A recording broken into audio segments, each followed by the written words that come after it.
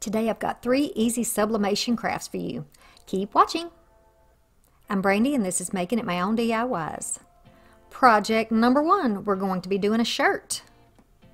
I'm going to start off by making my own design. So I've gone to Canva. I do have a free account there. I'll have it linked below for you. I'm going to go to wall calendar just because it's the size of a piece of paper. So we start off with this white box. If you go to elements, you can type in whatever you like. I'm going to put in watercolor. And I'm going to pick this really pretty teal here, and I'm just going to shrink it down a little. I don't want it to be full size. Then I'm going to put turtle, and then go down and find turtles. I like this one. I think it looks good with that watercolor background. Then I'm going to go to text on the side, add a heading, and I'm going to change my font to Anton. So you can see here, it's Anton. I'm going to take out that and then put in Save Our Oceans. You can choose whatever you like here. That's the beauty of making your own designs. So I'm going to go to Effects, Splice. I'm going to remove the offset. And then over here I'm going to change that inside color to white. That's going to show up so much better. So this is what it looks like, and we're going to save it and send it to an editor where we can reverse our image. It's got to be backwards. So here we go. Then we're going to save it and we're going to print it.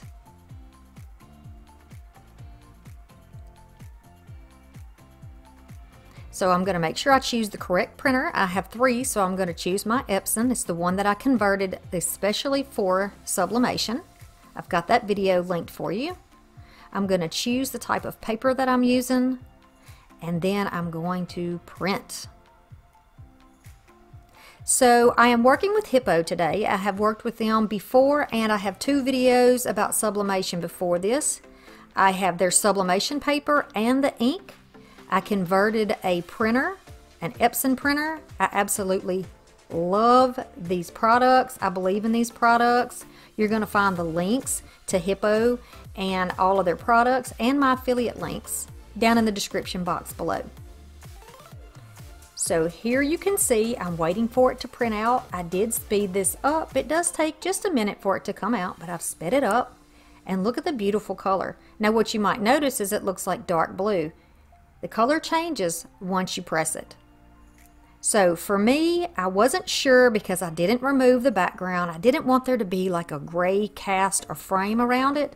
So I'm just going to go in and trim this out. Be sure you check out Craft to Craft. It's a giveaway series that Hiipoo is doing. I've got that link in the description box below for you. So here it is all trimmed out. It doesn't have to be perfect. I just want to make sure that I don't have too much in case there's a gray box. You're going to need heat resistant tape to hold your product or your paper in place. And this is the shirt that I've chose to use. I chose it because it is polyester. You need at least 70 or 75% polyester to get a good chemical reaction. This is 95% polyester, and I love the color of this shirt. It looks like watercolor too, right? So I'm going to take my butcher paper and put it down over my surface. I'm going to pull my shirt over the machine so that I only have the top part of it on the thing, and I've got it where it is lined up between the seams so it's nice and straight. I'm going to make sure that this is in the correct position and then tape it down. You do not want this to move because what will happen is called ghosting, and you'll have like blurriness in your picture, and you don't want that to happen. So using some type of heat resistant tape is going to be your best friend. Preheat your machine, whatever you're using, and get ready to set it. I've also put another piece of butcher paper on top. After it is done, you can carefully remove that outer paper, and I've let mine cool just a minute because it's super hot. And then you can just begin to remove your tape. You can see that right through the paper now, and you really couldn't see it before. That's when you know it's done. Now, do you see that beautiful green? It looked blue, didn't it? It changes when you get it on the paper. It's really stunning. Look at this. It's so beautiful. Every detail on that watercolor turned out perfectly. This is why I love Hiipoo products. They really back up what they what they advertise. I love it. I have not had a fail yet with their products. Okay, so now on to project number 2. Now this one was a little bit of an experiment for me because I've heard this could be done, that you could use some type of acrylic on wood or on other products and make it work. So I thought this is the perfect opportunity to try it, so that if I fail or I succeed, then you can follow me or not. So here it is, 3 coats, dried outside. I let them dry overnight. I sprayed them, 3 times, let them dry in between. Now I'm just choosing which one I want. And I've chosen the print that I like. And this one does have kind of a grayish background behind it. I'm flipping it over. There's no words, so I didn't necessarily have to reverse it. I'm just going to measure and make sure that I'm fairly centered here. And it looks like I am. And then when you have it where you want it, go ahead and get that tape out again and tape it in place. Y'all, the struggle with tape is real. It doesn't matter what kind it is. I always have this struggle. But I just use my fingernail till I feel the edge of it and I can pull it up just like that. All right. So then you're going to cut off your pieces. You don't need a lot of it. You just need enough to put it down and hold it without any slipping. So that's what I'm going to do here. And I was really nervous about doing this. I'm going to tell you the truth. I was nervous about trying this with this acrylic because I thought, well, what if I burn it? I was worried. But look, we're going to do the best that we can. And I'm just going to fold my paper over on top of it now, like I did before. I'm going to take my mini press for this. And I'm just going to go to work on it. You can see my hesitation. I was nervous. So I'm going to put this down here. You're going to put it down for the whatever amount of time that is required for whatever type of base that you're using. I've done mine, and then I'm going to pull it off. Now notice this. You see how, okay, my print is set, and that's good, but you see how it's sticking? I saw another person do this, and I can't remember the name, so I do apologize. You can let me know if you've seen my video and you know what I'm talking about. But the paper comes off with a damp rag so easily. It just wipes right away. No stickiness, there's no lifting. The color is, with sublimation, it is a chemical process. It is bonded with that material. You cannot wipe it or rub it off. Look at that. Oh my gosh, the beautiful purples. It looks so vintage and pretty to me.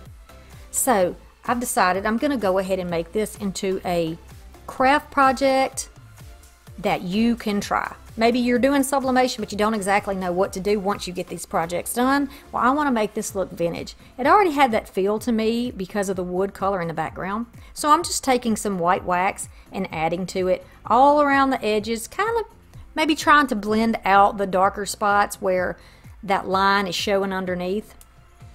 And by the way, that's not a sublimation issue. That's because of the type. I just printed out a regular photograph, like a regular picture that I found on Pinterest, and it had a gray background. I could have done like I did with the turtle and gone in and just cut around it so there wouldn't be the shadow and the edge, but I'm going to fix it where you can't even really tell.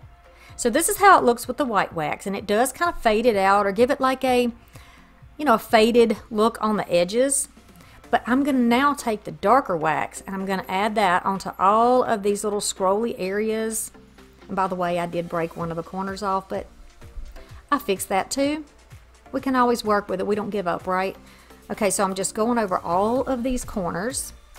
And I'm trying to get down in those cracks as well because I want to give it, again, an aged look. And it gives it more dimension other than just, being a flat piece. So you're going to continue around just like this. I'm also going to go over my edges with that. All around the trim.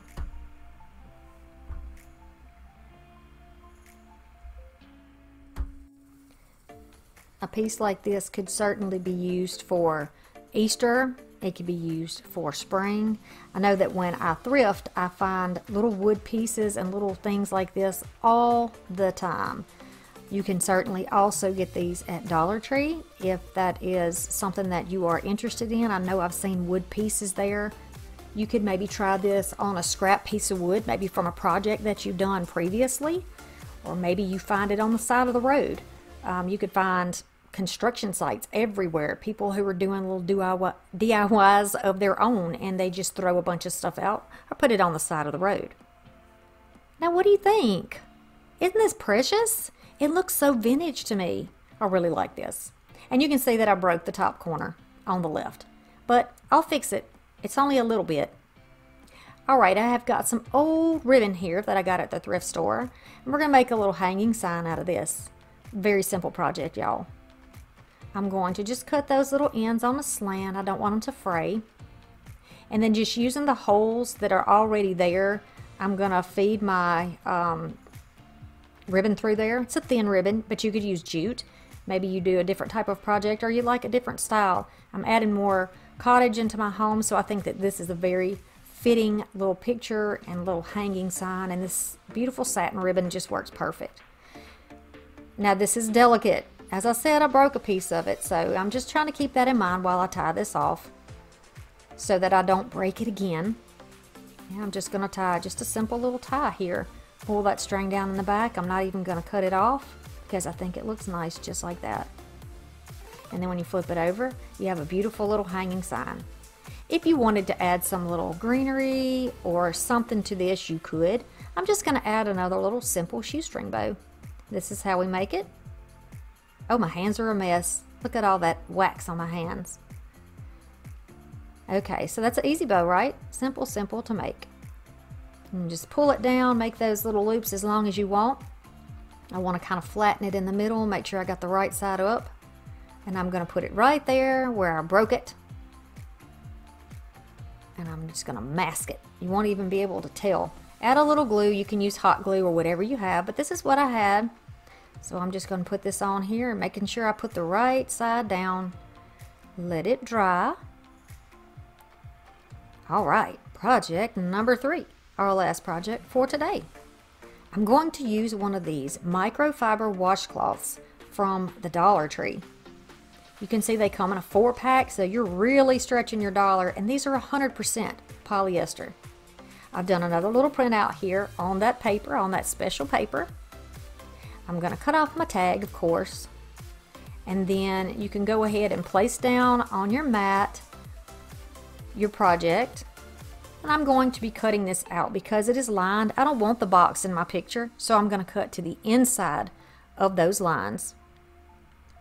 Then I won't have any problem. And because I printed this off as a free sublimation print, I also don't have to worry about any type of a weird gray background, which is great because this is a white item. So the color ideally should be perfect because it's white, so it's the lightest color possible, and they do recommend white and the very light colors, and because it's 100% polyester. So let's see what we can do with this. I've pressed it out a little bit. I'm going to take this and put it down. I'm going to tape it off just like I did with my other projects because we don't want it to move. So just a little bit here and there to hold it in place. And I actually could have taped it to the mat if I wanted to, but I just tried to keep it right there on the edge of the fabric. Alright, get it all pressed down, going to cover it with my butcher paper, and then I'm going to take my little mini press and just press it down. Be sure that you use whatever directions you need to use for the type of fabric you're using. And then when the time is up, I'm going to remove that, and I'm peeking under to see what it looks like. And y'all, look at this. Look how beautiful that black turned out on the white. That is perfect. I am going to go ahead and choose some more of these black and white prints and do them on the rest of the cloths that I have because these are gorgeous. I love this. Of all the projects I did, this is my favorite. We use microfiber towels in our house as napkins.